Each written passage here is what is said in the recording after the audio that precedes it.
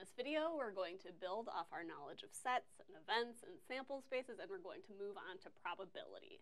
So the very first thing we need to do is assign some notation. So we're going to have capital P and then some parens, and we're going to stick something in there via probability function.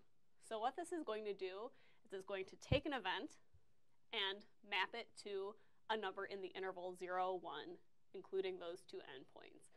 So it's going to assign a probability to an event, is what this is saying. So if we look at a basic example, let's have A be the event that you flip a coin and get a tails. Then the probability of A is going to be 1/2, assuming that the coin is a fair coin. All right, so let's get into some important rules. So these are axioms, Kolmogorov's axioms. So first one, let A be an event in S, then the probability of A is greater than or equal to 0. That's our first axiom. Second axiom, S is our sample space, remember. The probability of S equals 1. So this is saying the result of your experiment must lie in your sample space. Next one, let A be an event in S and B be an event in S, such that A and B are disjoint. Then the probability of A union B is going to be equal to the probability of A plus the probability of B. All right, so if we have a finite number of elements in our sample space, then these three axioms are enough to characterize our probability function. If there is an infinite number of elements, we need just one more. So here is our last one. Let A1, A2, and so on all be events in our sample space S. If AI intersect AJ is the empty set for all I equals J, so in other words, choose any two events in S, any two events, and they're disjoint, then if we want the probability of the union of all of those events, we can just take the sums of their probabilities.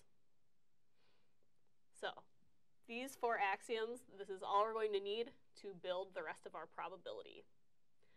All right, so we're going to end up with a lot of theorems based on this. So our very first theorem, the order doesn't really matter, but the first theorem we're going to talk about is the probability of A complement equals 1 minus the probability of A. So in other words, the probability of something not happening equals 1 minus the probability of that thing happening.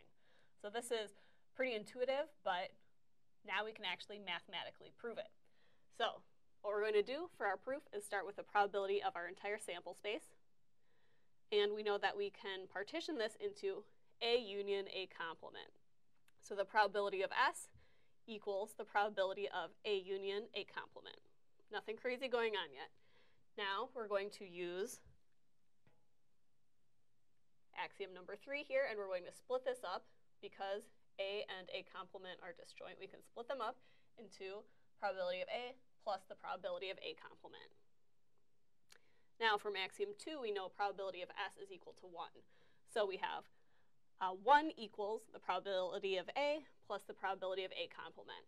And now just rearrange a little bit, and we get that the probability of A complement equals 1 minus the probability of A. So now we have proved our theorem that the probability of A complement equals 1 minus the probability of A. All right, next theorem. The probability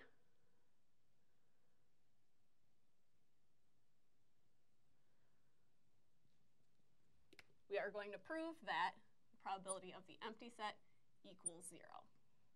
So here's our proof. We're going to start again with the probability of our entire sample space. So we can rewrite probability of our entire sample space as the probability of our entire sample space union S complement. All right, now because S and S complement are disjoint, we can rewrite the probability of the union as the probability of S plus the probability of S complement. And of course, S complement is just the empty set. So this is equal to the probability of S plus the probability of the empty set. So now, if we look at our two ends of this equation, this is saying the probability of S equals the probability of S plus the probability of the empty set.